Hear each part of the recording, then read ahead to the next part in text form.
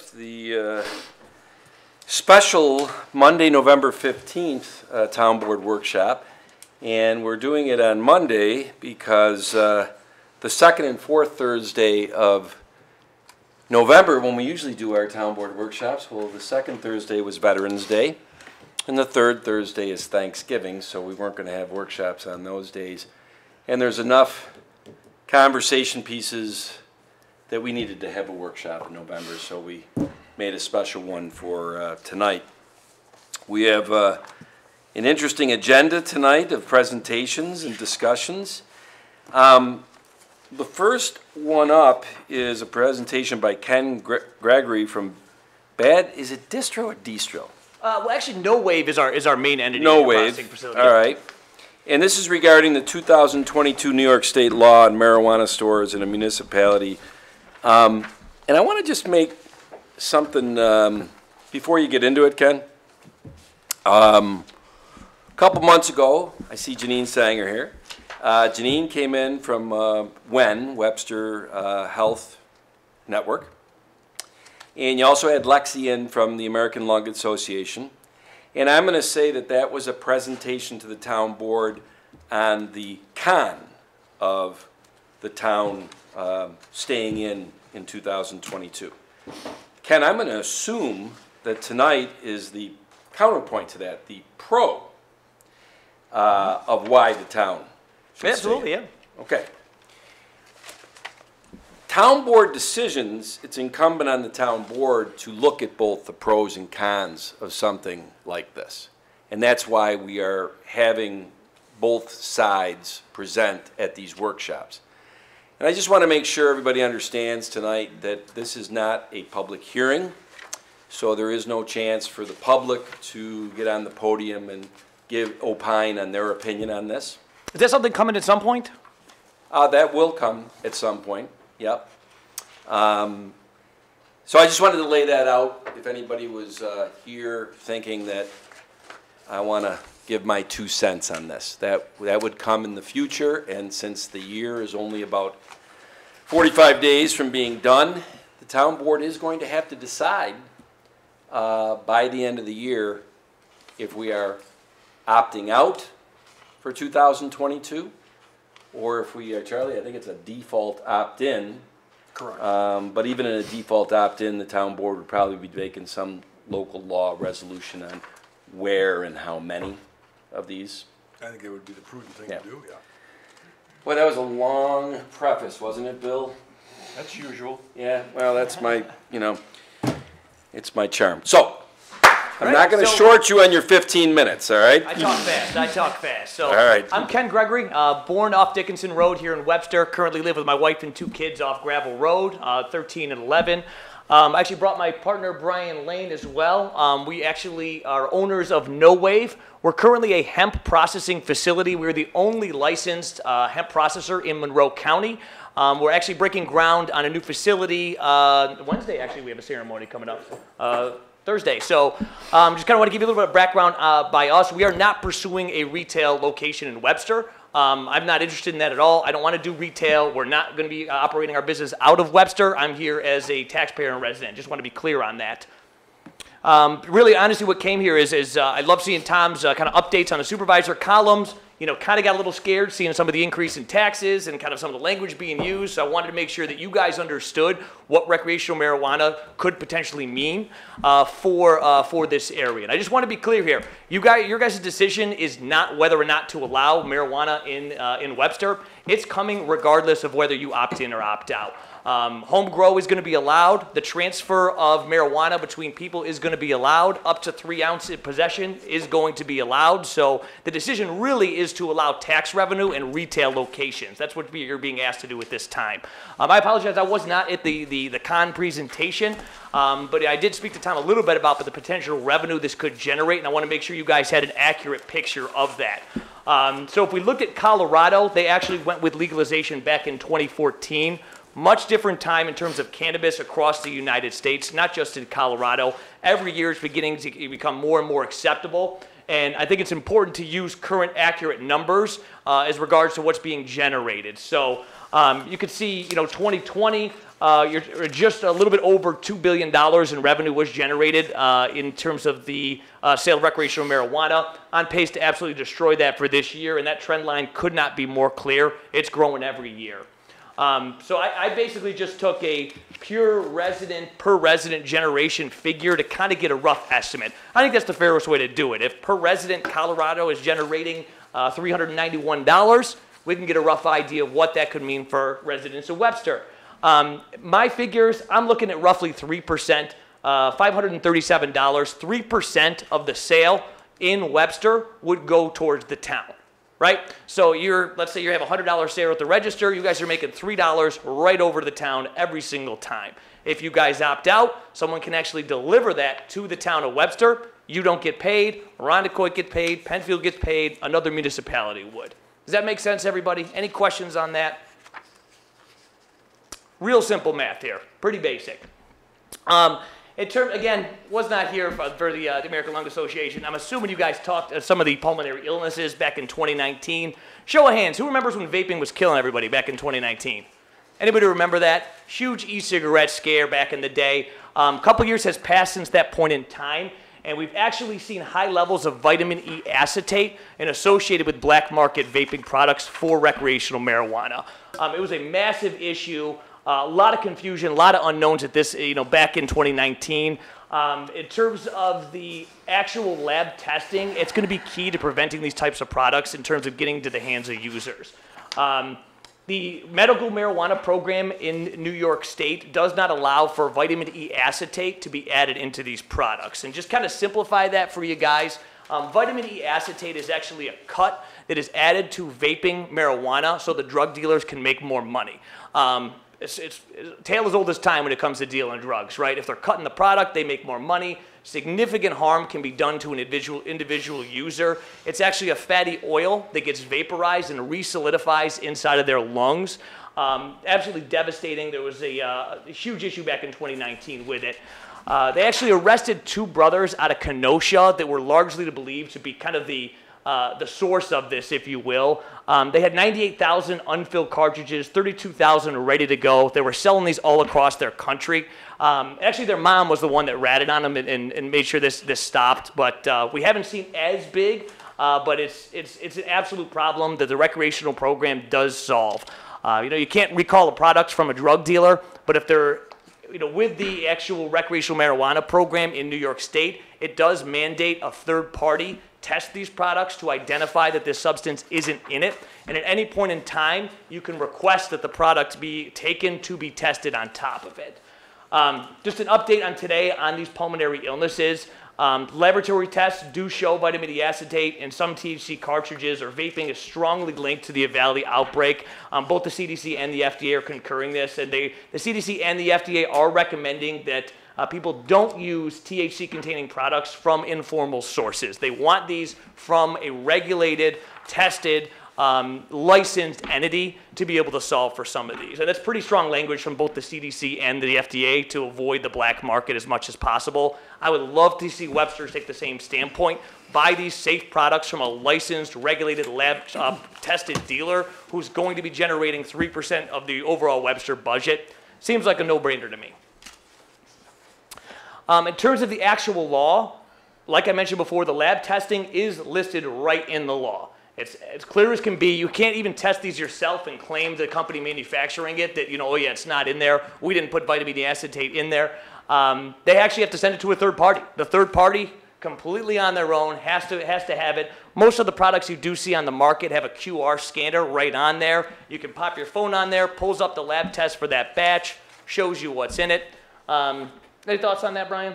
Yeah, with the way that they're going to make we're a GMP certified facility, which means we can sell products in pharmacies across the country. They require every piece of documentation from how we wash our mop heads to what goes in the products. You take one of our products as a serial number, and it will be the same through the THC market. Everything will be track and trace. So they're actually going to put serial numbers on plants and track that process all the way through to final product creation.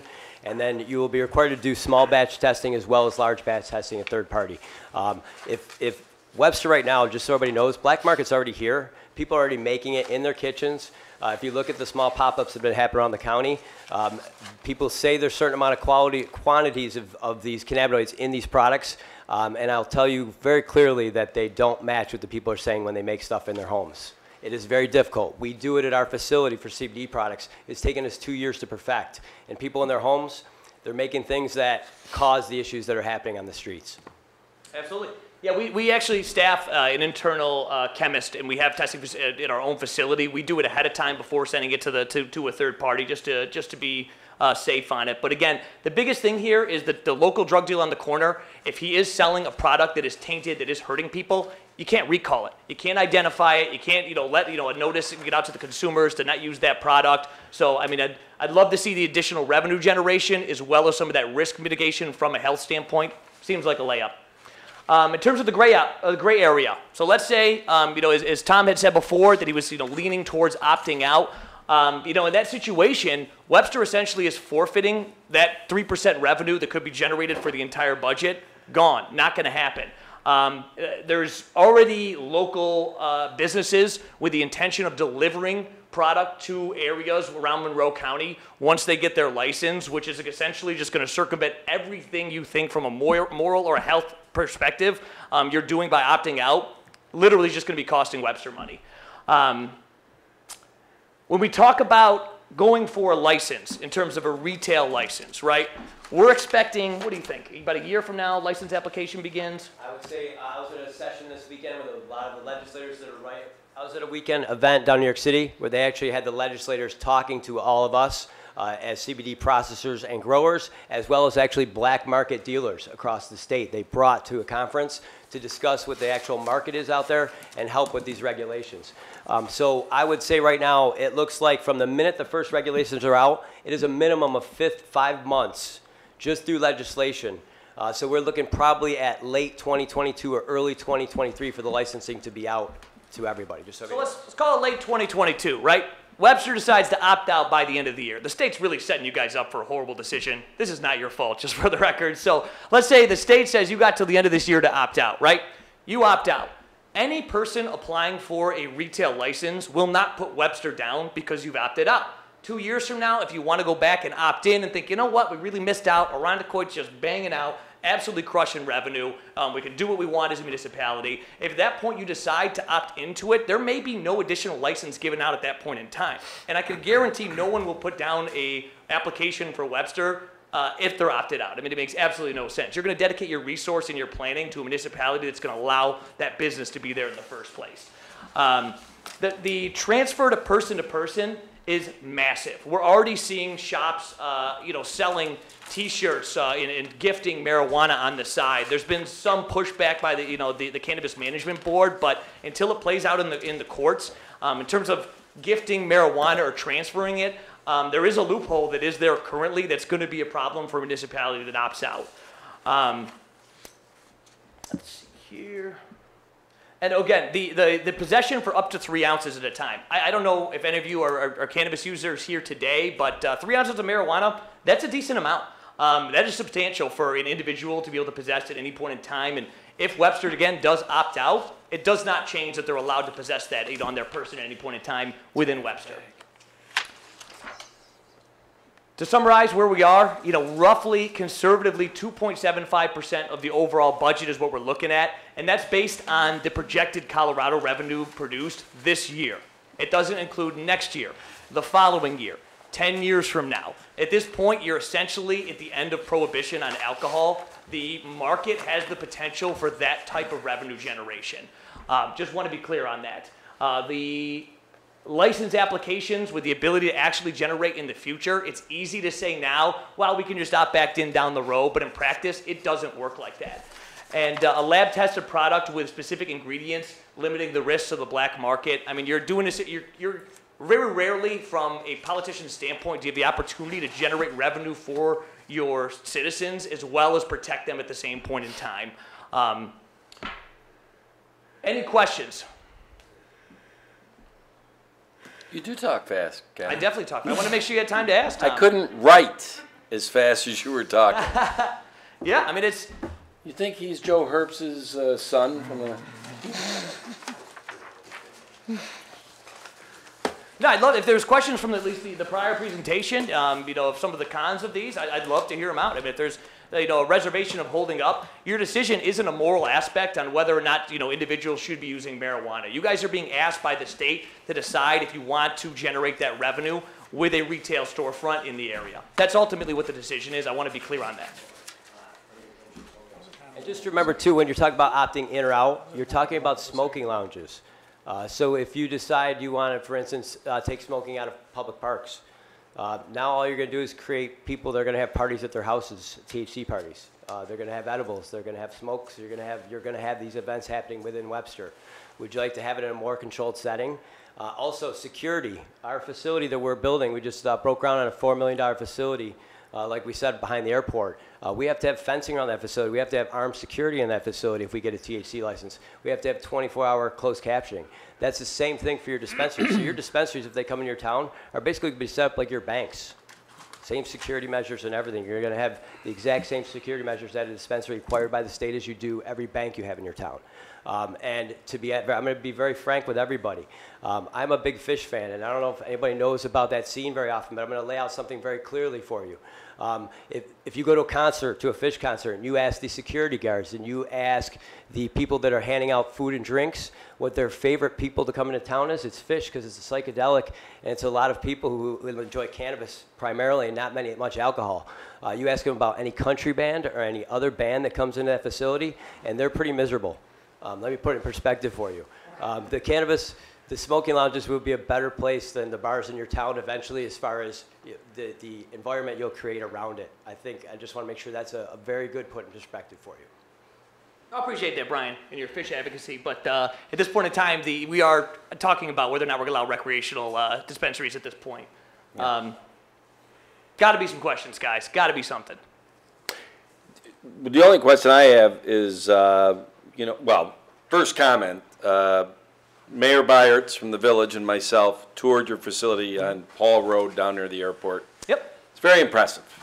I mean, having audited businesses back years ago, it's legit. I mean, it is very impressive, the manufacturing, how you bring in product, how you process the product, your shipping, all of that stuff. It's impressive, and I know that, I think you're building the new one out in Dave Dunning's town. Is that correct? Yeah. I think he's coming out Thursday is the groundbreaking on it. So that's my comment, and once again, within the due diligence, I thought it appropriate that I should go out and see that facility. And Ken, you reached out to me after you read my article a couple months ago where I said, without prejudice to moral or ethical or all that, I said at that time, my gut tells me back then it was to opt out. I've done due diligence since then. We're coming down to the end of this where the town board's got to make a decision.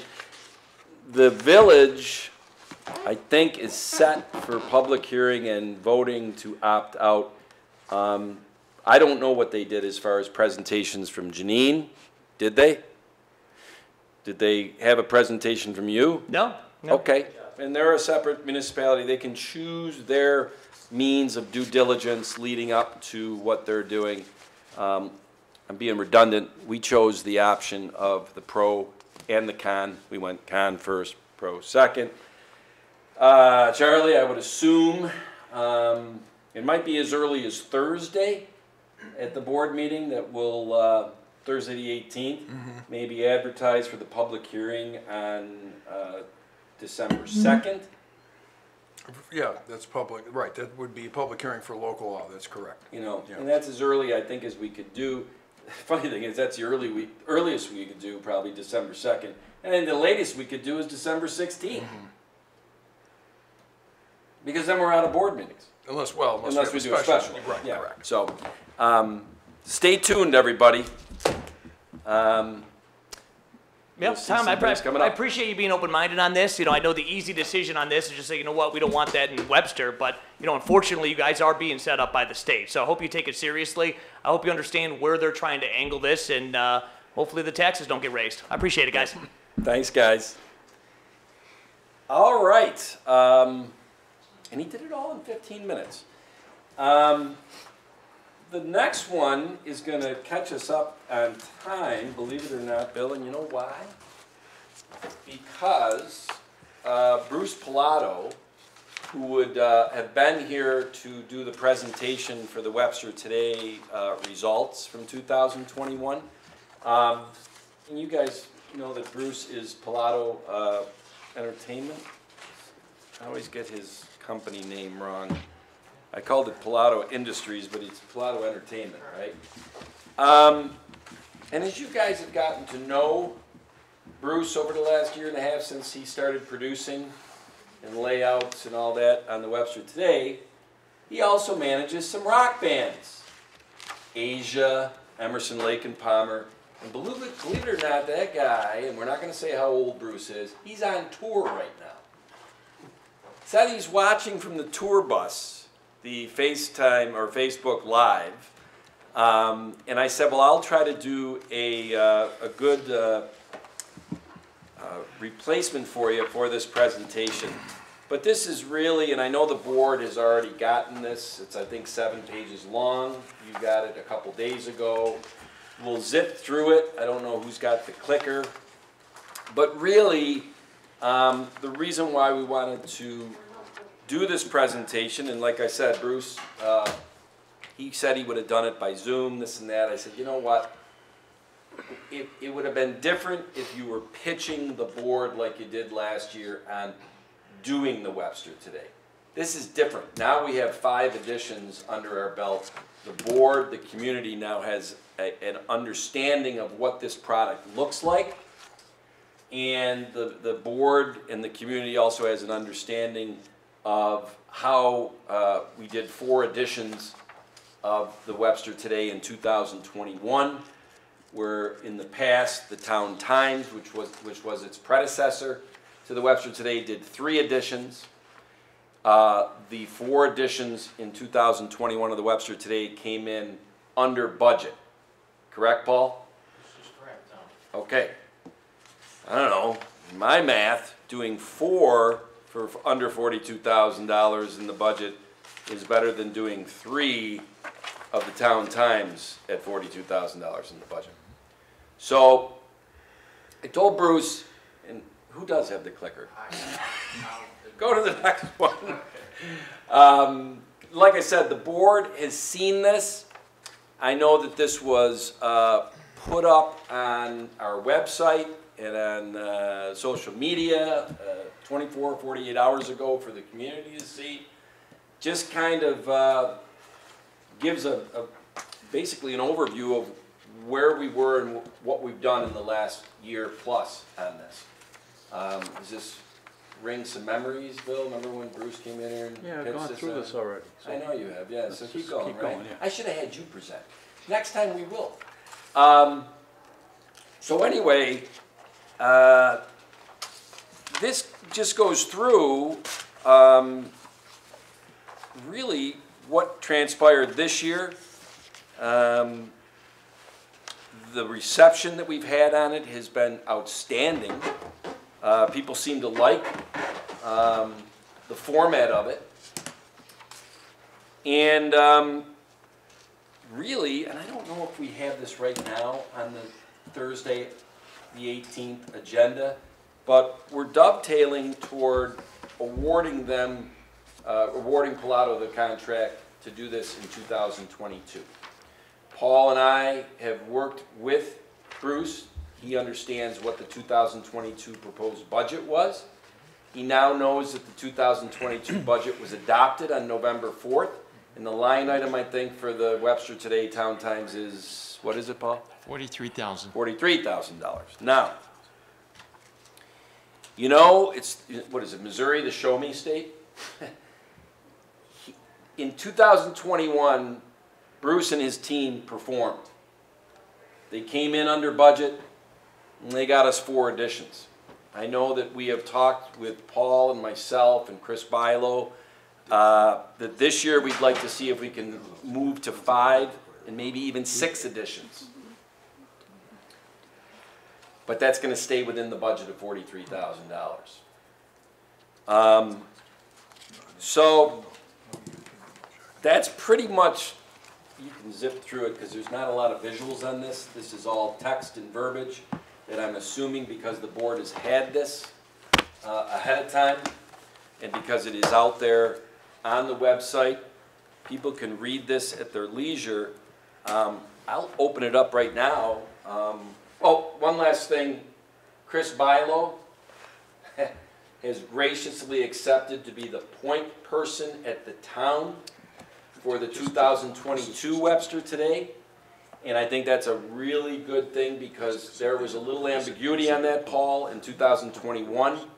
And we tended to run right up to the end of production deadlines and all that because there really wasn't somebody that was overtly assigned as the point person. And I think some people thought because I was a supervisor, well, it's Tom by default. You do not want me in charge of this. So Chris, who runs a tight ship, he'll be running it, and I think myself and Kim in my office will be delegated to go and get content. Get as much content and have a bank of content. Because to do 5 or 6 editions, one of the things that we run into problems with is can you have enough content to do 5 or 6 editions? And Barry, I know you're shaking your head. You used to have to write for the highway department when there was 3 town times. I think at one time we had 4. I don't know that. They may have included the while edition that ago. came out early each year. It was the, what the Webster Herald called it. The, Oh yeah, the Progress edition. The Progress edition. Okay. So I think that made it 4. I think one of the ways that you can make sure there's enough pertinent content for the readers, which is the 20,000 people plus in Webster get this at their house, USPS mailed to them, is that we've already shown this year that we have migrated outside of just giving department head updates. And for instance, I just was talking today with somebody who is instrumental at the cemetery on the corner of Woodhall there, Woodhall and 250. And they're doing a big celebration in July because they have, believe it or not, they have Revolutionary War veterans buried in that cemetery. Who knew? So we are getting them to write. I thought that was the one on the ridge. Well, they might have it too, but the one on Woodhull and 250, they're going to write an article, pictures, this and that. Now, whether that article goes in the January edition or the March edition or the May edition, this is the nice thing about having content that is outside of the town government department heads, but content that would interest the citizens of Webster. So, anyway, does the board have any questions, comments about? I have a comment and a question. I think what is being put out is fantastic. Every time I get it in my house, take the time to read it. It's a very, very high quality product. Obviously, we're getting more for our money according to the budget. My question to Paul is, from a purchasing standpoint, are we in line with town policy with respect to awarding a contract without competitive bidding? I think we are. I mean, the service that Bruce provides is basically a professional service because it's more than just printing. He's coordinating the printing, he's coordinating the acquiring the advertisers, he's doing the layout. So I think it takes a step beyond just straight printing. Thank you. So in my opinion, it's professional service, which doesn't necessarily have to be bid. Well, there's a level of creativity here that you Yes. can't really bid out. Right. That's where my concern would be in There you terms are. of Yeah. in terms of doing it, and it's not your typical public service or Right. purchase, if you I will. totally agree. I just wanted to ask the question so that if there are people, residents in the town that are concerned with respect to that, that we put that information out there. It's a great question, John, and a little backdrop to that is that even though it's a professional service, I always think it's good to get a couple of bids on something. To your point, Charlie, the creativity makes it very subjective to figure out who is, you know, it's not a low bid thing, because that low bid could just be terrible at this, right? Oh, yeah. But the other thing that came up is that Barry Howard at the Webster Chamber of Commerce, he and I talked about this, and I said, Barry, the challenge we would have in bidding this is that, is there any firms out there, and I'm sure there is, that really do the bundled services? This is what this is. And I think the convolution of this is that the Town Times in the past had one service that was done, and that was printing. Which, and I don't mean to put down printers, it's a commodity, okay? Printing is a commodity. Creativity, layout, all of that is where that comes in. In fact, I was told when I became supervisor, I said, how does the Town Times work? And this is a bit of a paraphrase, the supervisor and his secretary, or his or her secretary, go and get articles, 1,000-word articles from the department heads. They put them all together and they send them to the printer. And I said, okay. Well, the printer was not tasked with any creativity, nor should they have been. A printer is basically given what camera ready to print. For us to go and bid this, to go and get an advertising agency, to go get a printer, to go get creative layout people. I think during the last couple months we've met a creative person by the name of Chris Garvin. You would have to go and get like 3 or 4 or 5 different providers, and then the town would really be tasked with overseeing all of those providers to try to get them all to work together cohesively in about a 2-month process, because if we're going to do them 6 times a year, and I got to tell you something, that does not sound appealing to me. The old one throat to choke, which we've been hearing lately, you get a bundled services company that is going to handle all of that. I don't want to be talking to the printer about their time frames and making sure it gets in the mail on time. I don't want to be talking to the layout person while all of a sudden it's got double printing or is missing something. I want to be talking to the company that we hired to oversee all of that. And that's a very different thing. And even Barry Howard said, geez, there's not a lot of those companies, and certainly there isn't any that are based in Webster, because, John, I know that's been a big thing that's put out there, is that we're not using a Webster company. That's fake news. Palato Entertainment is based out of Webster. Correct. So, anyway. Jeez, Bill, and I went over my time. Yes, you did. Not surprised. Question, I second that, Bill. God's sakes. question, well, I'm too very pleased with the publication. I've heard nothing but rave reviews on it across the board. We talk about the cost of, the cost of publication and the revenue from the advertising, that we're supposed to get 65-35, and I've never seen a number. 2 things, and I'll hand the baton to you in a second.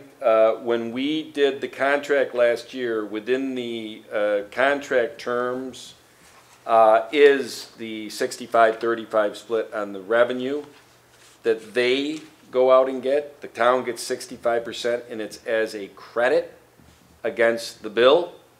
And Paul is able to take their rate sheet that they have, which is in the contract too. It's all right there. I just haven't All right. seen it. And I'll hand the baton to Paul. Is it? It's pretty easy for you to tick and tie. Yeah, no, that's based on- correct. The revenue is paid directly to Palato Entertainment by the advertisers. He contracts with the advertisers, and then he just simply gives us a 65% credit off the bill. We don't collect the revenue, and we don't see the revenue. It's between he and the advertisers. Okay. He has to make sure it's collected before we go to print. Otherwise, he could get Yep. shorted. And Okay. So- he takes on that risk. So we won't ever see the number. No. Well, we will. We get the invoice, it shows the gross expense, and that nets out our 65% revenue. We pay the net. Okay.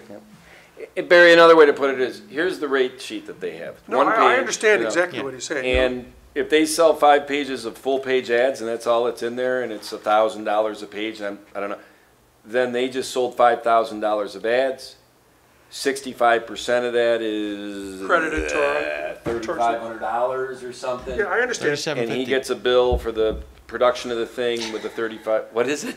3750. Look at you, you're good at math. It's a relatively easy ticking and tying in the finance department to make sure that they're honoring the deal. 2750. Okay. Yeah. So, to be a cynic, I guess, do they take that rate sheet that they have out there and they send to everybody and they're saying, wink, wink, you know, it's $1,000 a page, and I don't know if that, but we're gonna charge you $2,000. That would seem odd to me. Well, when we discussed this, we talked about the fact that this was gonna cost this much, and this much was gonna be, and it was gonna be offset by this much revenue. It inferred that we would be getting monies to us. Instead, we're getting credits. Correct. Okay. And Barry, I'm glad you went down this road because and it's funny, I think that one of the key people on Bruce's team is a gentleman by the name of Harry Levinstein. And he, because of his background, and Paul, you're in these meetings, Yes. there is a real science and art to the fact that you can't have a 32-page Webster today and have 30 pages of advertising. But it's not a flat number. It's not like, well, we can only have like 20% of the production be advertising space, because it kind of, Paul, I'm not articulating this correct. No, you don't have to go any further. I was Yeah. just making a statement that I had a different view of what was gonna happen. And if eventually they got enough advertisement, that it would almost totally offset the cost of the production. The only way that could happen, Barry, That's where I was headed. Now, It I'm not could. disappointed in the way it's happening, because I think we're getting a great product for what we've always spent. So I'm really happy with it. well, and I don't want to, you know what? And you don't need to go any further. No, I will say, the way that could happen is if we all of a sudden produce a 70-page production. Well, we're not gonna do that. I don't think we'll ever do that. And I have Because- concerns. I know one of your concerns is about getting information out to the public, and it's a good one. So maybe 6 of these would be even better. I question content, Yeah. Oh, I whether do you're too. gonna have enough of it. That's gonna be the big challenge, For me personally, four was perfect, because it was a seasonal thing. yeah. I also think that you can, it could possibly become so frequent that then it becomes irrelevant in people's mailboxes. I think we have to walk that line very carefully. We do, and I mean, the size of it, and that's why I say an art and a science of this is, you know, every action has a reaction, things work in inverse relationships.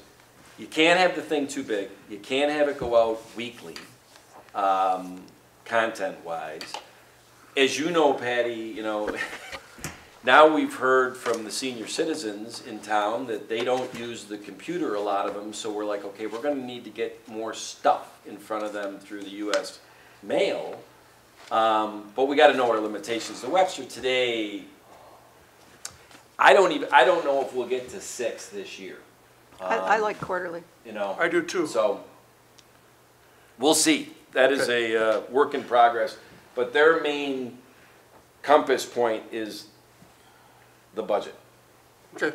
And I gotta say, Paul, they've been very good. They know that, you know, look, don't put us in a position where we're going over that annual budget, Okay. They're on top of their game. so. Next. All right, well, Connor, did we hold you up? Hey, we have Connor Kimball here from Enterprise Fleet Management. He spoke to us a few weeks ago. The town's been considering leasing some of their passenger vehicles, whereas historically we had purchased them outright.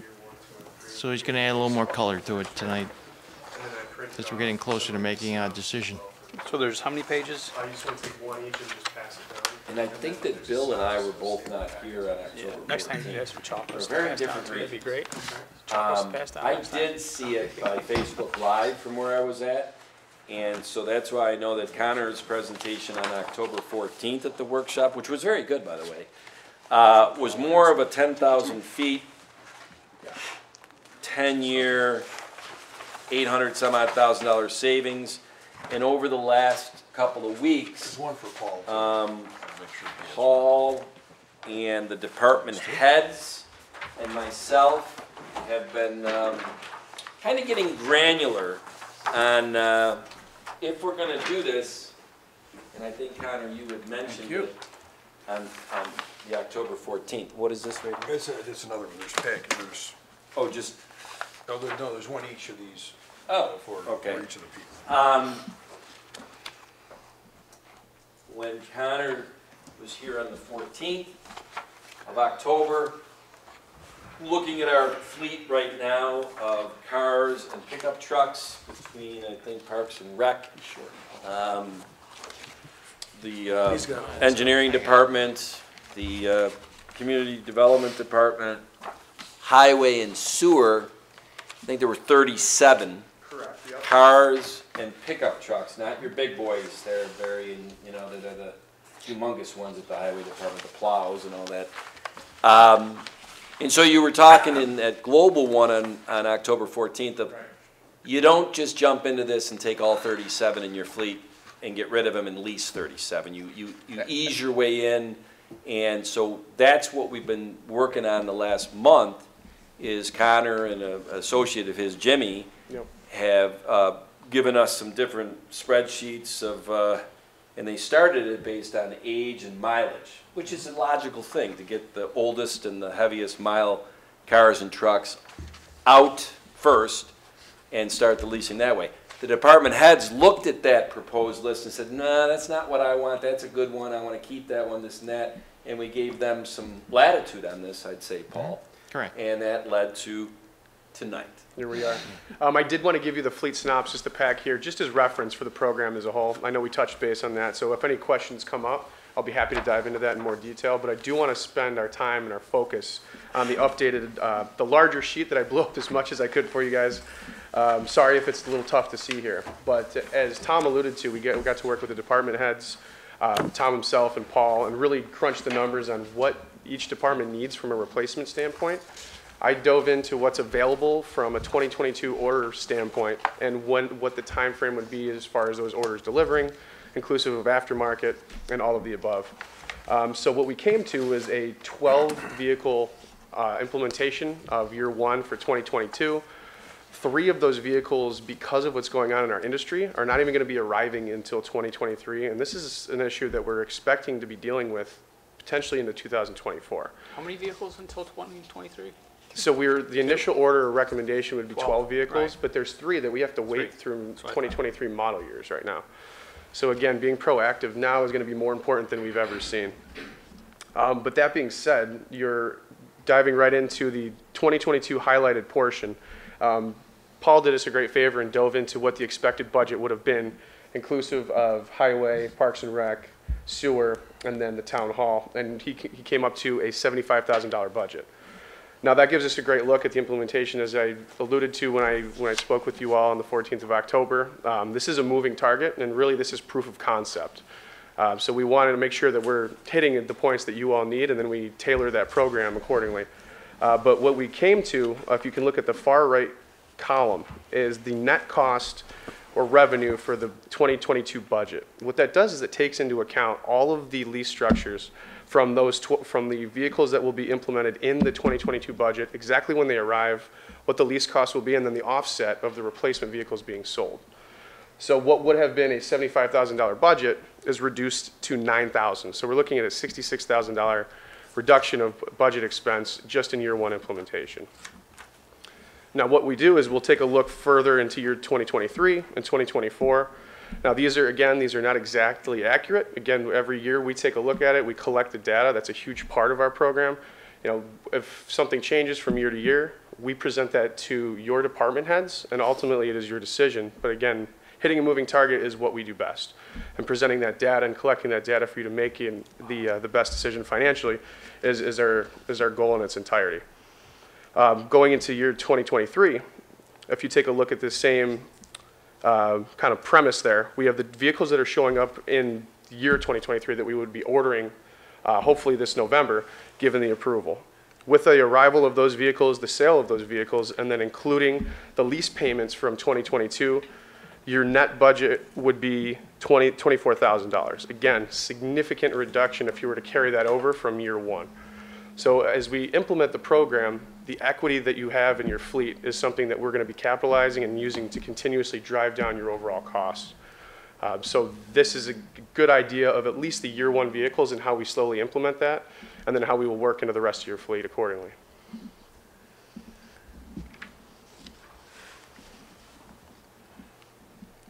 I know it's tight numbers, but does anyone have any questions off the bat regarding how we came to these figures or how the implementation process would look? So according to this, in year 2024 would be the first year for this group of vehicles that would be paying the monthly lease with no offset for sales of vehicles for this group.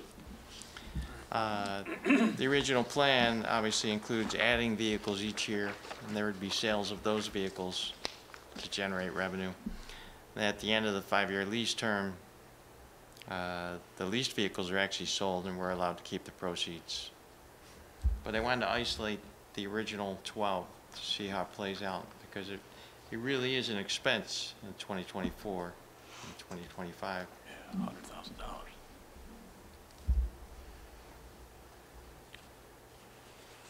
And Paul, given the vehicles initially implemented in 2021, that is correct. But what does need to be taken into account, if everyone can flip to the last page of the analysis, what it'll do is it'll provide the full scope of how that'll be implemented. So what is not included in 2024, which was embedded in the original proposal. Again, maybe it's off by a vehicle or two. Again, this is for proof of concept. But in year 2024, we have estimated $142,000 of equity of selling those vehicles.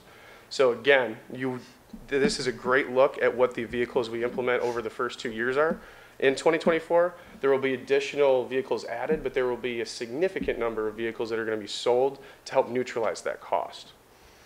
And you'll be able to see where that budget comes into play. Again, that's inclusive of operating costs, which we did not include in this budget, which is just from a purchasing standpoint. But again, operating newer, nicer vehicles, replacing on an earlier clip is going to sustainably drive down these expenses, and something that you can proactively plan for in years to come. Yeah, it'll definitely drive down maintenance costs.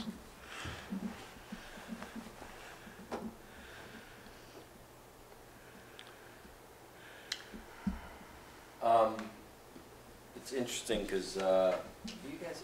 What do you include in the maintenance costs?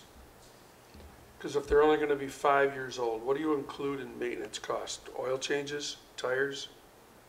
Yeah, that's a great question, Barry. It's going to be preventative and non-preventative maintenance, and what we do is we calculate that based on what we see. We operate 2 million vehicles as a company, so we take the data and apply that to what we're structuring your leases on and structuring your program on. So, if you have a vehicle that's operating maybe 5,000 miles a year, you're really not going to be looking at anything other than preventative maintenance. And that's part of what our program structure is. You're not letting vehicles surpass into the preventative maintenance, or non-preventative maintenance, excuse me, which gets costly. You run into engine issues, belts, anything like that. Really, the whole idea is to be operating these on low mileage, filters, oil changes, tires, then we sell it for you. And you have the useful life of that vehicle. And because you buy vehicles so well as a government entity, we can sell them and the return is going to be very high, and that's going to continue to drive down those costs. Right. And a key component that isn't really available to see right now too, but I think what we feedback from our partners as a municipality standpoint is the work we've put into our technology. We put over $20 million in the last couple of years into our website, into the accessibility, and it really does reduce the administrative efforts from your department heads. So our job is to track and provide them with the data. Make the recommendations, give you exactly where your vehicles are, what they're costing, from a cent down to every penny through the whole life of that vehicle. So really they have the educated decision made for them, and then you guys just determine what vehicles you actually want to execute. Well, I can see where this would really pay off with our lower mileage vehicles, which are all the town hall ones. Mm-hmm. But as you move in, a couple of the sewer ones, but as you move into highway And highway, you're gonna have high mileage, Oh, yeah. okay? One question I didn't get answered last time was police vehicles. Yes. Why are we not looking at police vehicles? Because those are our, ones that are the highest mileage vehicles we own. I was gonna ask that very question. They're 35,000 miles a year. That I would love to have that implemented too and show you guys the numbers behind. That's something where with the transition from the chief, when I originally spoke with him, I started speaking with Pat. That's how we initially got this conversation going, and Mary. And then as we worked in, those were not included.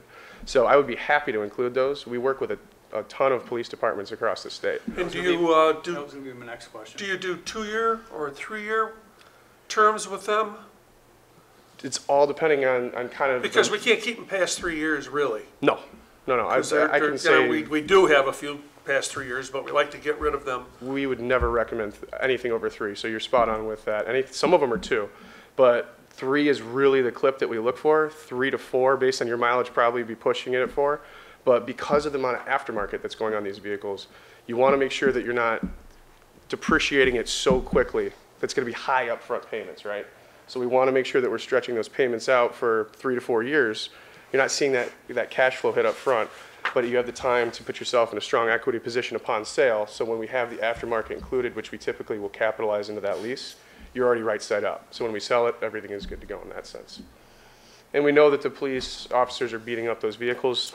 You know, they're driving much differently than any other department. So that's all taken into account, but we work, again, with a lot of police departments that have had success with the program.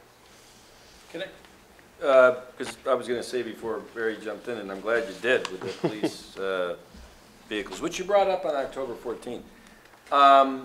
Marty D'Ambrosia, East Rochester, Cosmo Junta, Gates. Both are in your program. Marty longer, I think some of the town board would know who Marty is, okay? I have not gotten a chance to talk to either of them about their experiences, but let me ask you this. Both of them have police departments. Do they have their police cars in this program? Gates does. I do not believe that East Rochester is implemented yet. Their implementation was very similar to what I'm proposing now for the other departments. That I have not, I'm not the account manager, so again, with what other teams have, it would be me supplying the plan. Following with the plan, you also have a client strategy manager and a day-to-day contact. So you have a small team that works directly for you when it comes to your fleet. That just isn't my actual account. So I wouldn't know the specifics of that, but I'm sure Marty is happy to walk through any of those details. Well, I'd be interested to know, to see what you could provide just with respect to the police department. I'm not the liaison, but to me, it seems that if we're gonna do this on a townwide basis, we should at least take a look at including the police department. I agree. The only thing, you can't compare East Rochester and what town of Webster. It's just not, you're looking at a very small area to cover Yeah. compared to our area we cover. Gates might be closer, Right. It would be very similar. and Yeah. I'd look at what their coverage is for turnaround on cars. And that's what I would look at. I wouldn't look at East Rochester at all. Too small an area. I would agree with that. Just a village. I would imagine the resale on police cars would be less because of the high mileage, high runtime. Yeah, the engine's running all the time. Yeah, they never shut them off. Not showing mileage, but the engine's running. Yeah, I never understood that though. I'm saying. I am looking through the list here, just to give you guys, I'm trying to pick from the references sheet here, just to see what would be Maybe the state. some good police departments that may be more of a similar outreach. I know we're working with City of Oneida, that's more of the Syracuse area. Could be obviously larger given a city, but the stretch of Webster being a larger town, that might be more comparable. How about Fulton? You don't have the 2022 budget. No, I didn't bring it. Yeah, it's But- okay. I mean, I have some I'm sure figures that here from. there's, I don't know how many police 3. cars we have Barry's got budgeted in. Three. 2000. We have 3. 3 Yeah, 3. police cars that we're budgeting in 2022. Yes. And That, the- which is 2 or 3 every year is pretty much Yeah, what we do. They always want to do 3, they sometimes ask for 4. and do- But, do we know what, we know we have 37 in our fleet currently in all the other departments of cars and pickup truck. what do we have in the fleet for police cars? I think it's Maybe 12. another dozen, right? I think it's 12. Okay. Yeah. Call it 50. And Tom, one nice piece I will add, since I've been working with Paul and Tom, making sure we're crunching the numbers properly and giving correct lead times. Police vehicles typically, so we're talking interceptors, the F-150, police responder. These are vehicles that we typically have a longer order period. Yep, So- and they're going, now they're getting away from that, they're going to the SUVs. That's what I'm referring to as the interceptor. They don't even really do, like you can do a Dodge Charger. We don't personally recommend those, especially in upstate New York. Yeah, the SUV is where we're kind of pushing, everyone I know that police departments are doing the same. So you're absolutely correct with that. But again, given the opportunity to potentially add them, I know where we're at right now, order banks are open for a short period of time. So again, this availability, that's why we wanted to make sure we discuss and opened up to any questions, because given, if this were to be moved forward with on a vote from Wednesday, we would want to make sure that we have quotes and orders ready to go the following week. Because being proactive, like I said, it's going to be vital to be able to get vehicles. Otherwise, you're stuck, going to bid, going from dealership lots, which is going to skyrocket pricing. Right. But from the police department themselves, that gives a little more leeway in timing. So Paul, the 2022 budget right now for the 4 departments that we've been looking at all this stuff, $75,000 we have budgeted for purchases. Not including police. And police might be another 60 another to 90 80 grand. 90,000 or so. Okay.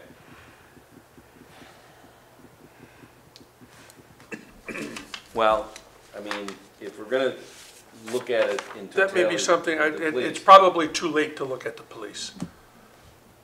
What are your thoughts on that? Because you'd have to be ordering them. Could roll them No. in later. I will say, working with, there's a lot of the same upfitters that we're working with. So right now I'm working with some SUNY schools that are using UPD. I'm still getting quotes finalized with our upfitters. So if we were to get the information, it would all depend on how quickly I could gather that fleet information. I get VINs, mileage, and all the information I need to create my analysis. I can turn that around pretty quickly. And then, I would we think can they should be implement able as to we see provide that necessary. information to them Yeah. fairly quickly. Oh, I'm sure he can. Probably off the top of his head. Yeah. Is there any reason that the police department has not been included in the discussions to date? Have they not No. expressed a desire, or? They were offered an opportunity to be a part of the discussion, but they opted not to. Okay, so that's a discussion that probably needs to be had. That's news to me. I'm sure they didn't think. That's news to me, too. I thought we were having that discussion to get what they wanted. Okay.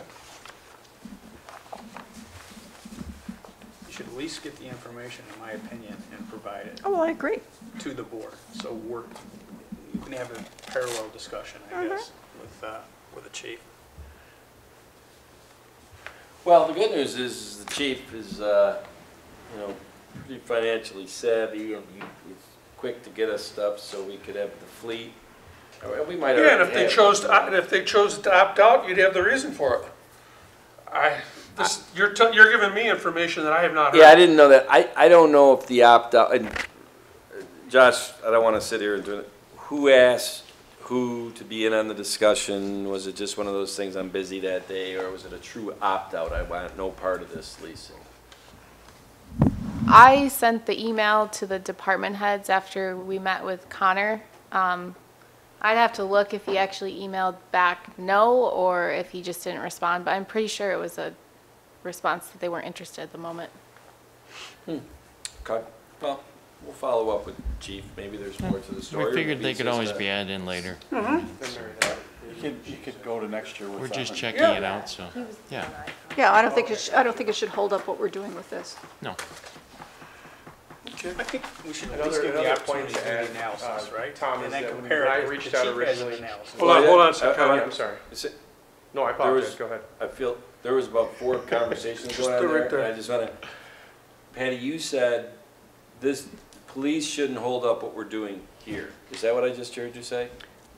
We can have the discussion with him, but I don't think it's going to change what we want to do with this, and it shouldn't Okay. hold it up. And I think Because we can there's go something with you should theirs know about at any this, time. is that one of the reasons why they're back here doing this presentation is if the board showed that they have an appetite and they're good with this and understand that we're now gonna enter into this and do the first phase in 2022. That probably would necessitate in 3 nights that we do a resolution to that, and also an authorization for the supervisor. Not quite yet. That's the question. Because in the presentation that Jimmy and you gave to Paul and myself, you'd be ordering these on Monday, November 22nd. That was a magical day for some reason. We can absolutely do that. So we have all the quotes and everything prepared in our system. All I have to do is actually create the quotes, review specs, which we've discussed, but your department heads in each category will look through specs, aftermarket quotes, they'll be ready to sign. And as we discussed, I know that you have internally reviewed our contracts, I believe at some point, correct? This guy is not. I can resend those very easily. They're kind of Oh, yeah. generic government contracts. Yeah, So if Oh, there's- yeah. All the contracts.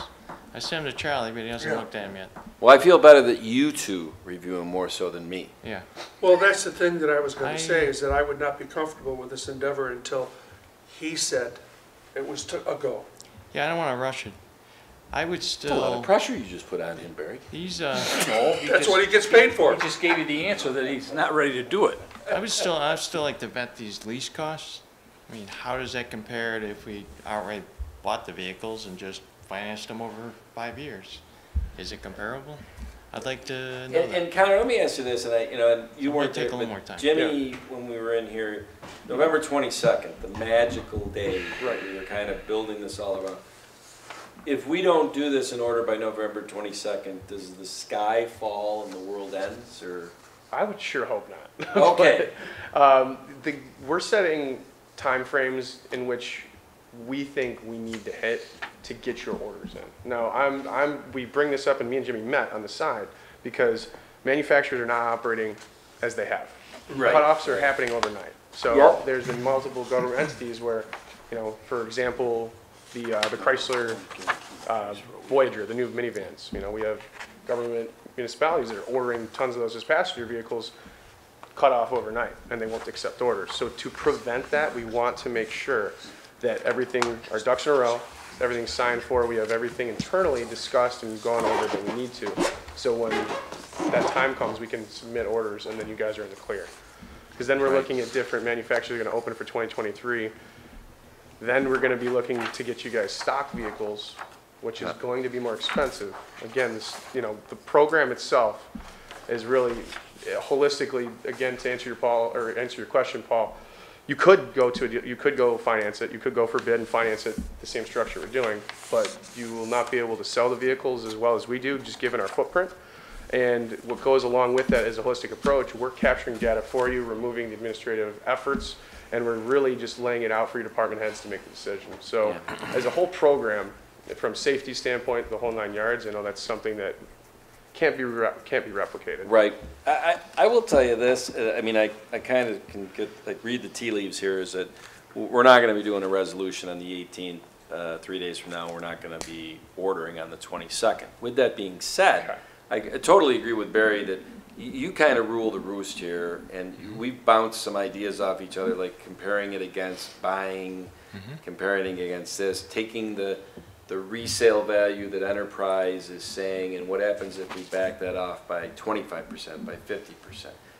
Does it still make sense over, 10 years, all this? There's a lot of variables that you could do in comparison that'll probably get you more comfortable in consulting the board on, geez, this seems like a good idea.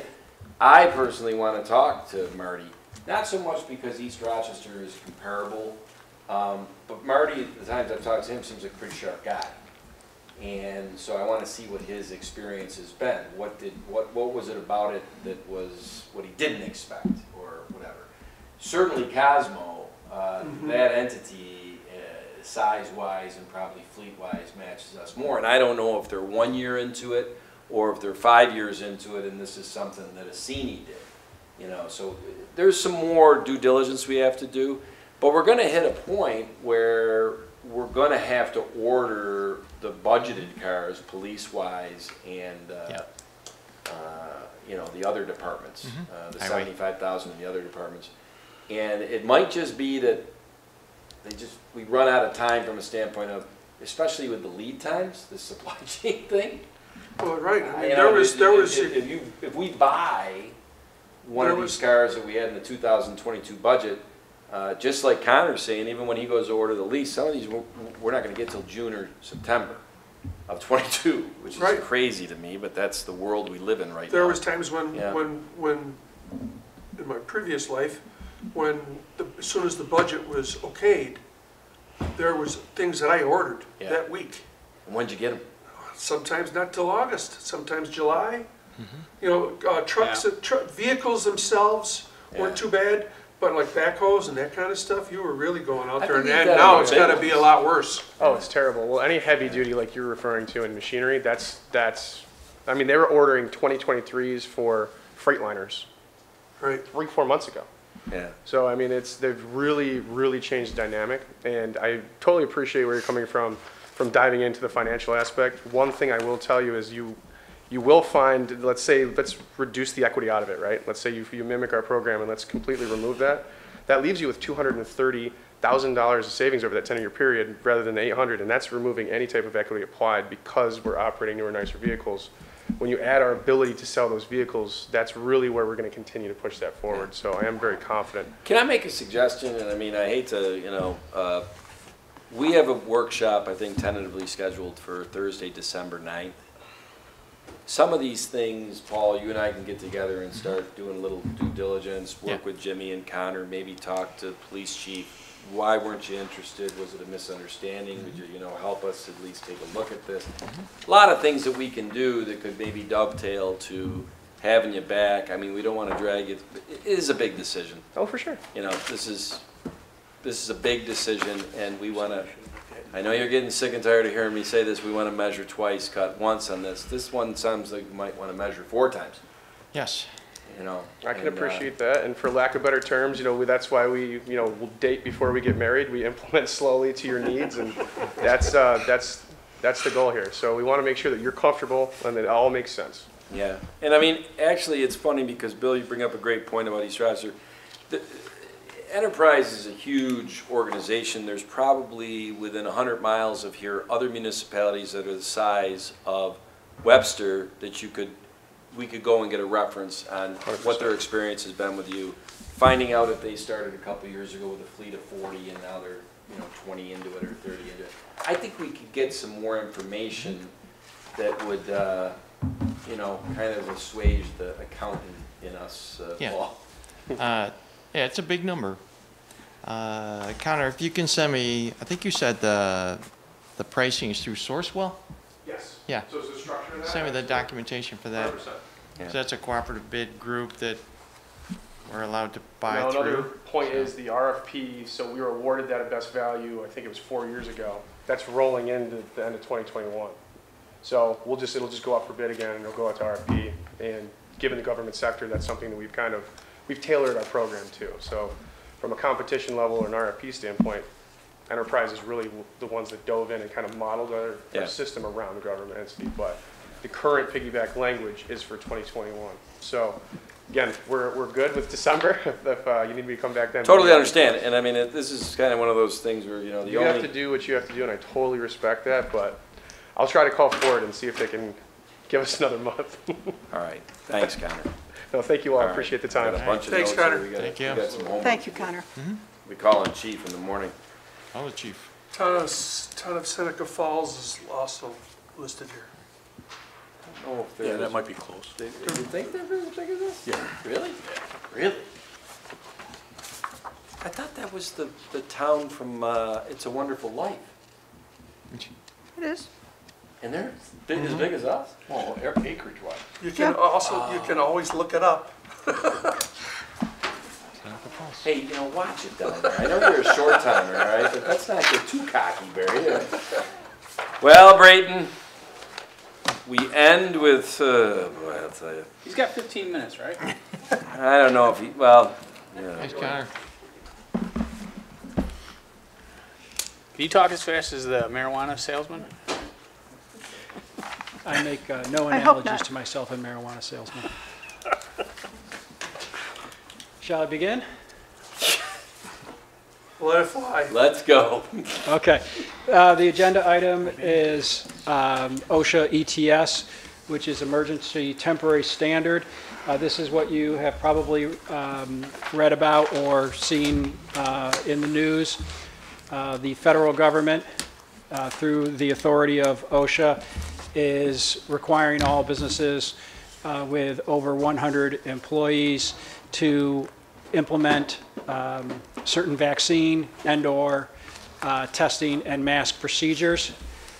This does apply to the town of Webster because New York State is a state plan participant under OSHA, and so we are regulated by PESH, which is a New York State agency, but the same requirements do come to us, which I will be honest is not what I initially thought when the president announced this a number of months ago. So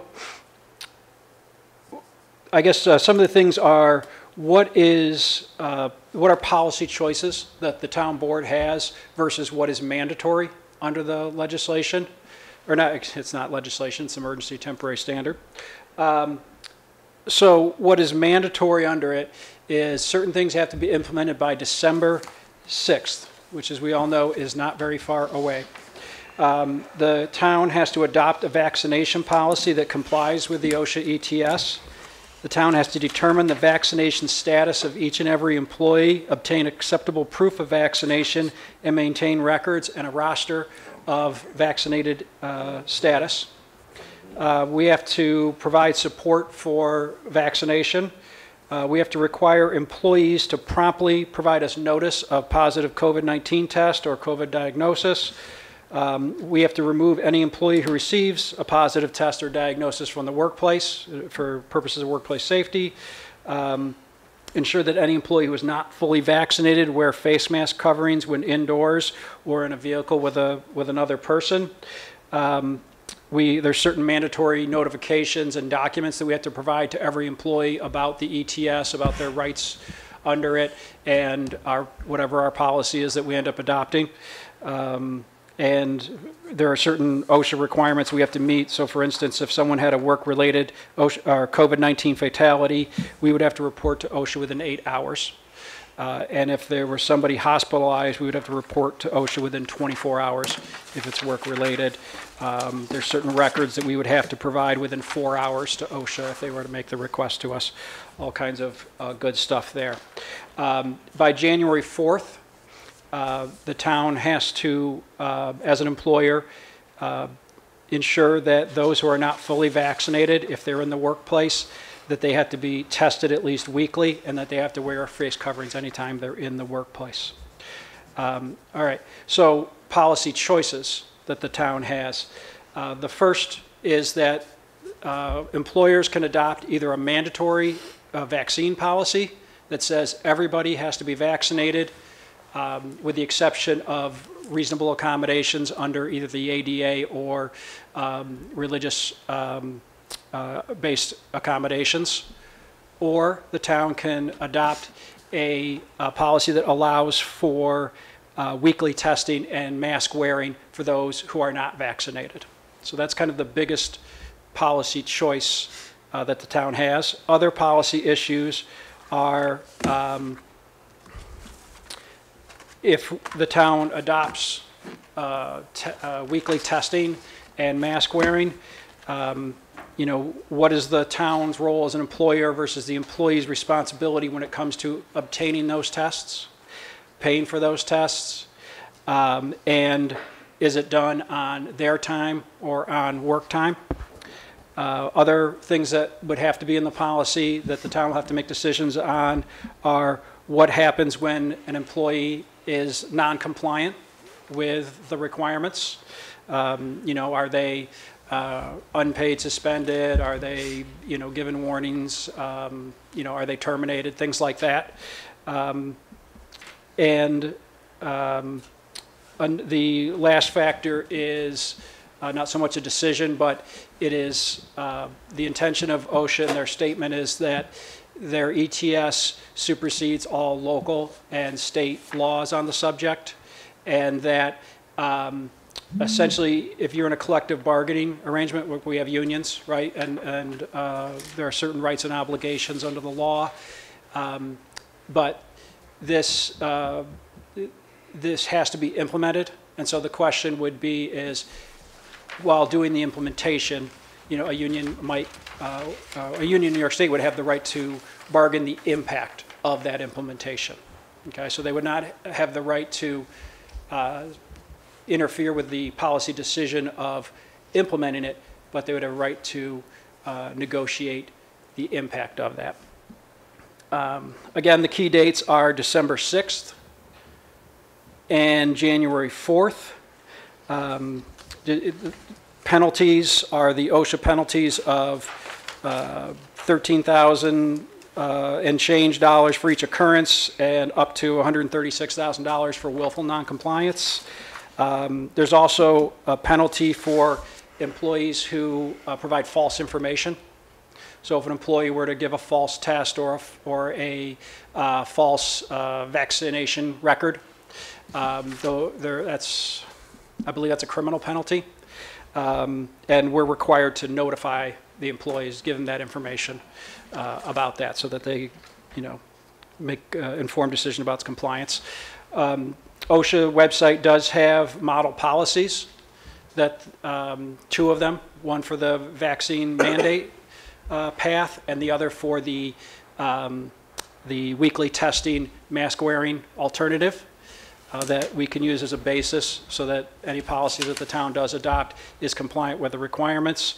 And they also have all the mandatory educational material that we're required to give to employees. And they have actually a quite detailed FAQ on questions that I spent a decent amount of time reading, because there's a myriad of questions whenever there's a new mandate.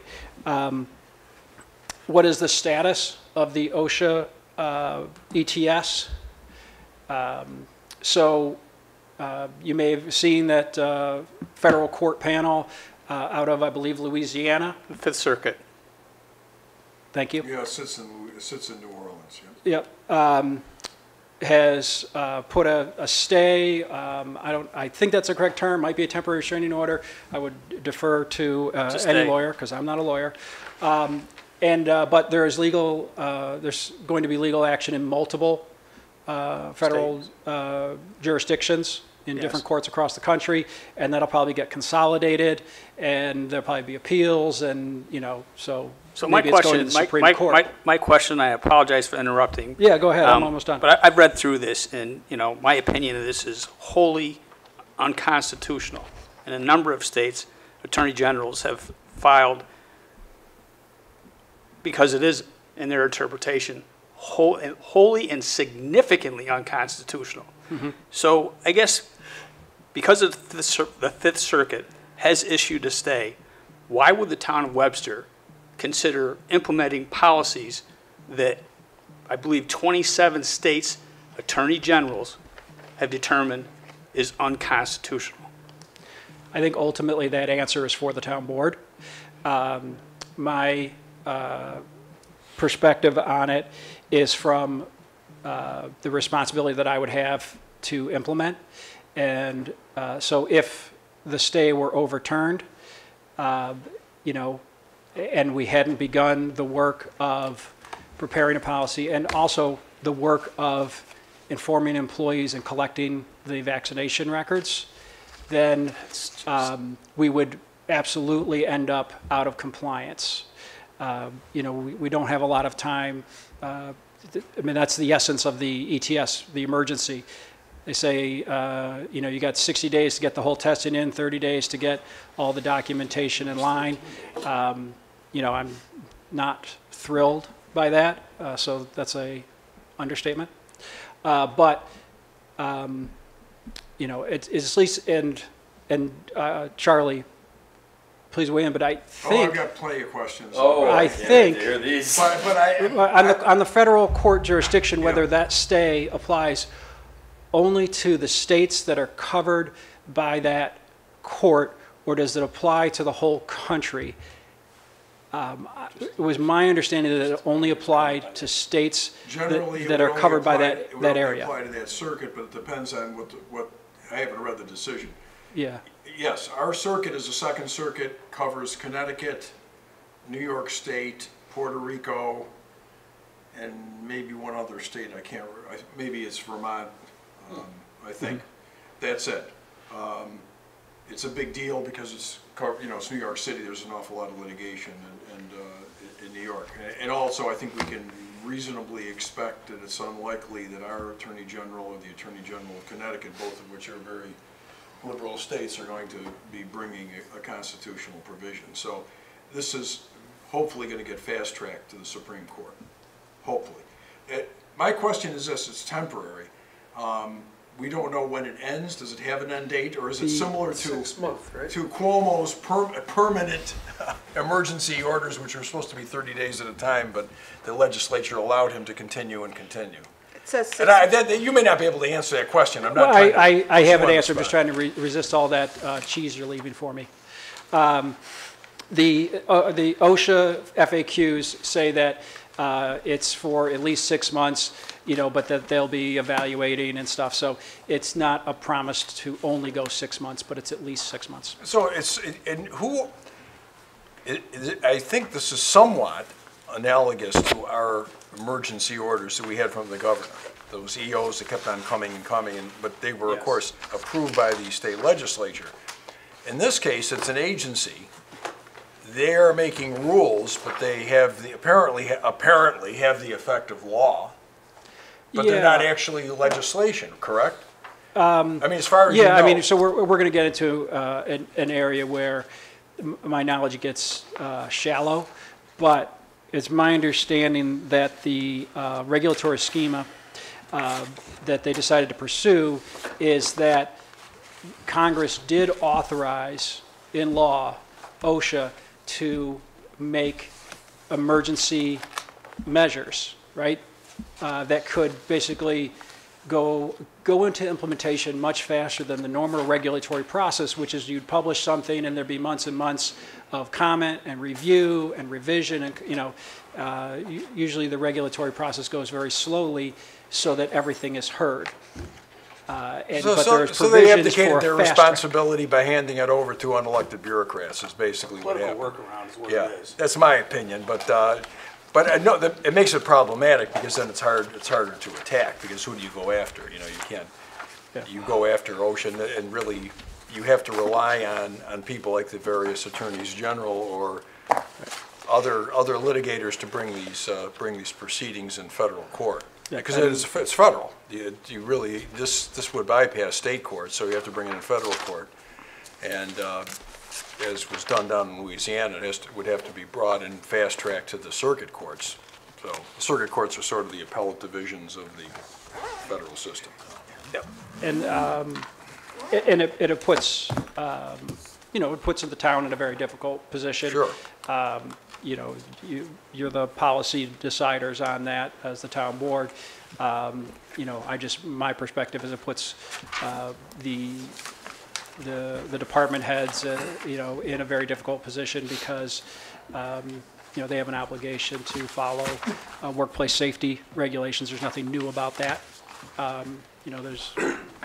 They always have that obligation. It's just the federal government is using those existing regulations in a way that they haven't before.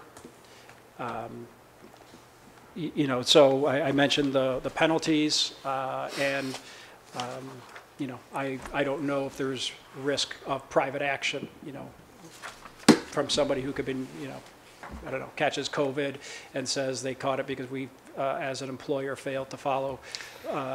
Or someone could sue the reasonable town measure. because their vaccination Well, status this not just for opens it up general to consumption, period. all sorts of Yeah. It sounds- litigation, to me, potential abuse. Yeah, it's To me, it terrible. sounds like that we should prepare for the worst and hope for the best. Be prepared, get the policies in place, and when we are told we absolutely have to implement them or be under penalty, then that would be the time we would, but not until.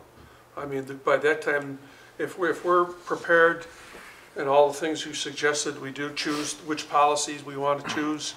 And notification to all the employees and the department heads of the possibility of coming procedures that are going to be implemented. If we get that all done and wait to find out what jurisdictions we're under, then we're prepared. I don't agree with it, John, any more than you do. But I'm also not prepared, I also would not be prepared to put the town in a position where we would be responsible for lack of implementation of laws that are being forced upon us. And be responsible for the penalties that might be incurred if we don't do it. I mean, it's just, you know. We got 13 days to have it completed, December 6th. The first part. It's not a lot of time. And as Braden has emphasized, thank you, by the way, it's a good, thank you for your presentation, thank you for this, but we are a OSHA-approved state plan, or under an OSHA-approved state plan, which means we are, we have to comply with this, yeah. And we're put under this horrific time burden and potential loss of funding, and God knows what other sanctions they could apply against the town. The good news is that Councilman Abbott is a very good engineer, maybe not a good mathematician. It's about 21 days, I think. December Working days. 6th versus, well, then you are a good mathematician. The bad news is I would imagine we would have to adopt this at the Thursday, December 2nd board meeting. Yeah. Barry, you said it perfect. I couldn't have said it any better than you said it, so I'm not going to be redundant to what he said. Braden, Charlie, would it be in our best interest we draft something that we're ready to adopt on December 6th? So what Barry said, I hope in this fluid nature of what's going on, how many days between now and, what'd you say, January 4th? That January 4th is the testing requirement. Sanity comes in, but we got to have this passed. And I would just say, and I'm with Barry and John. I just can't believe that this is where we're at. But it is what it is, and I think we would. Well, Barry said it all. We can't thumb our nose at it. So, Braden, I know you and I have talked about this. If you remember when you came to me a week and a half ago and presented it, my face turned green. Honestly, I wanted to throw up. I'm like, you got to be kidding me that we're going to be going down this path. Well, at what point does the general population or this town board, at what point do we say no, okay?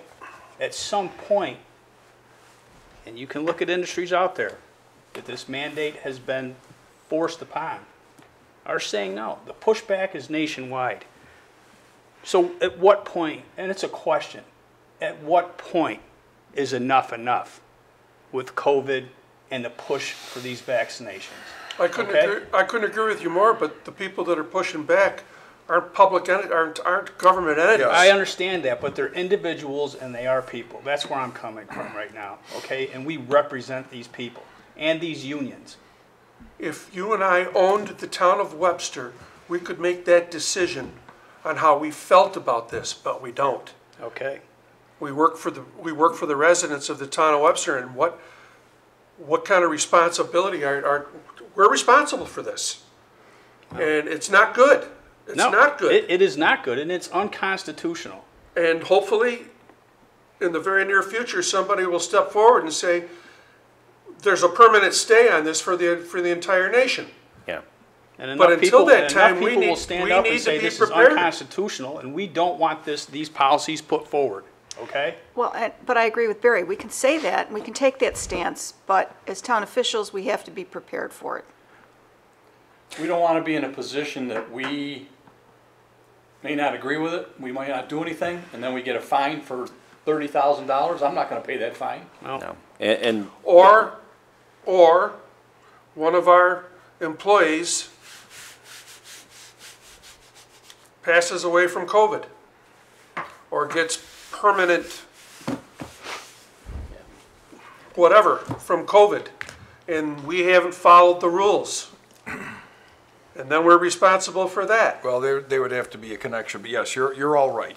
The bottom line is, and you've all heard this phrase from the time you were kids, hopefully, we're a nation of laws, and as imperfect as this is, and it's really a regulation rather than a law, but it has the effect of law and the force of law. We've got to follow it. You know, we have a responsibility, I guess, to implement a policy, whether we like it or not, and we have other remedies, I guess, legally and politically. Well, and, I mean, And we're going to have to face the fact that there may be some of our employees are going to say, I'm not going to comply with this, and I'm going to leave. And God bless them. You know, it's happening all across the country. People are doing Yes, it it everywhere. is. Where they're making that stand. Barry, to your point, I was with a couple of couples a few weekends ago that work for some major corporations that have, 30,000 people worldwide. And those corporations are flexing their muscles and not giving any latitude to weekly tests and masking. They're just saying, if you're not vaccinated by this certain date, you're fired. We've seen it with the hospital systems, we've seen it. And that's private industry. I know that, Braden, you and I talked about, there's latitude in this.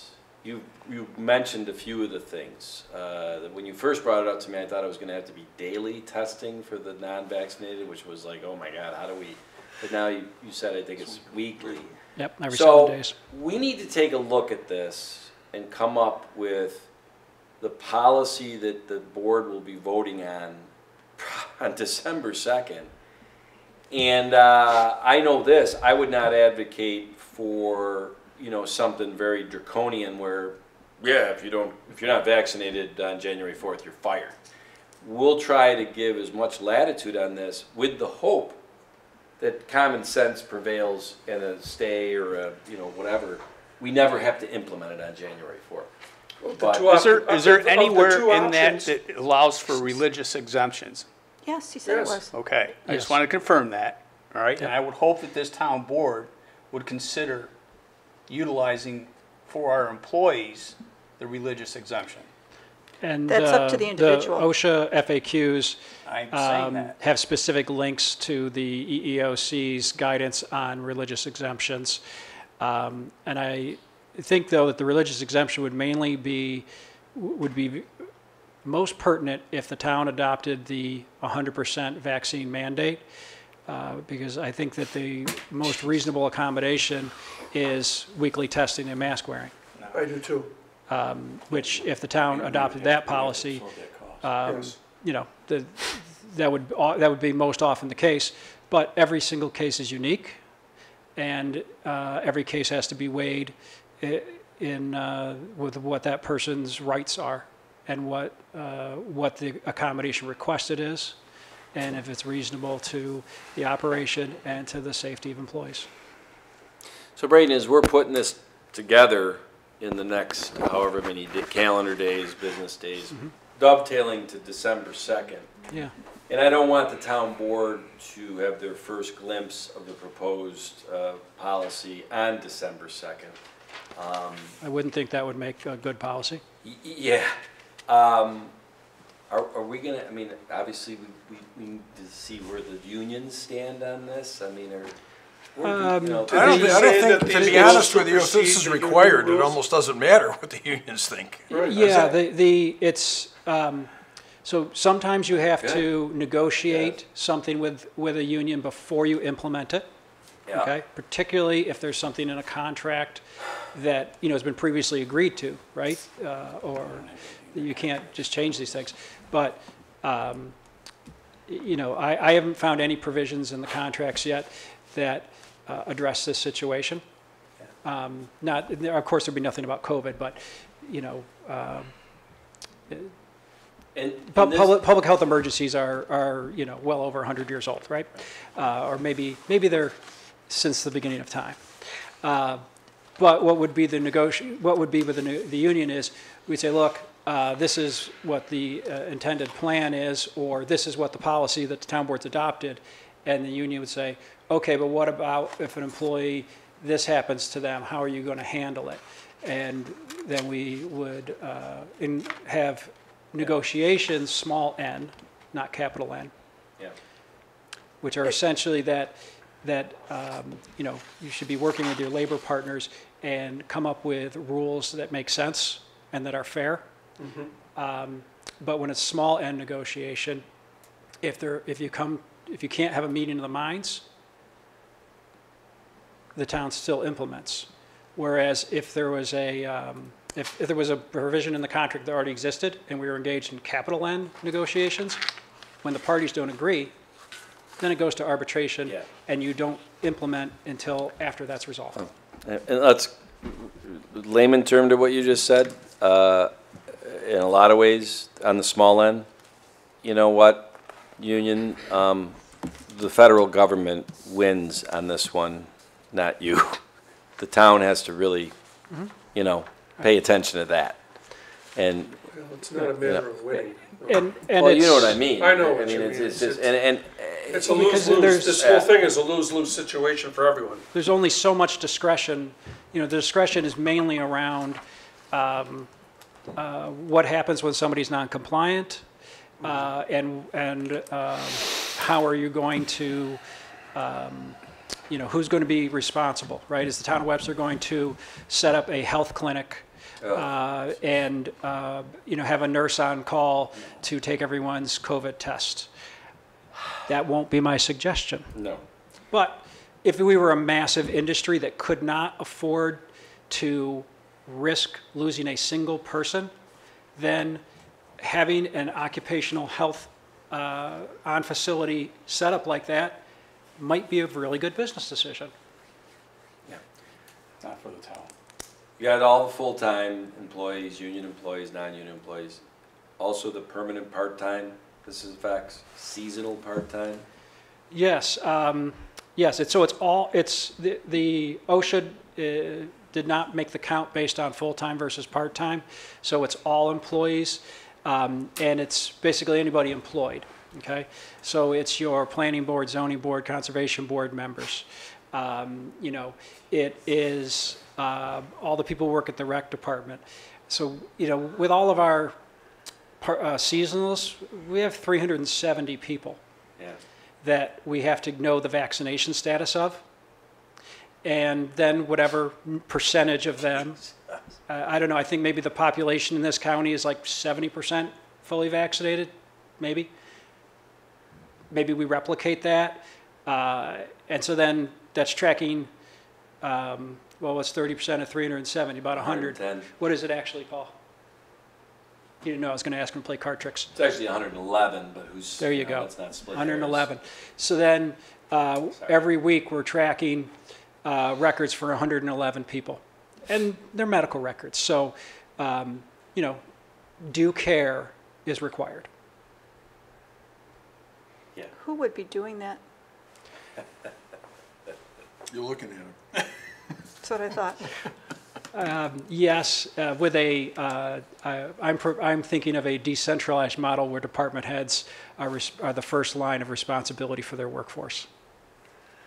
Well, you may get some pushback on that because I don't know if every department head in the town of Webster is going to be comfortable going to their individual employees and asking them what their vaccination status is, because it's, in my opinion, it's none of their business.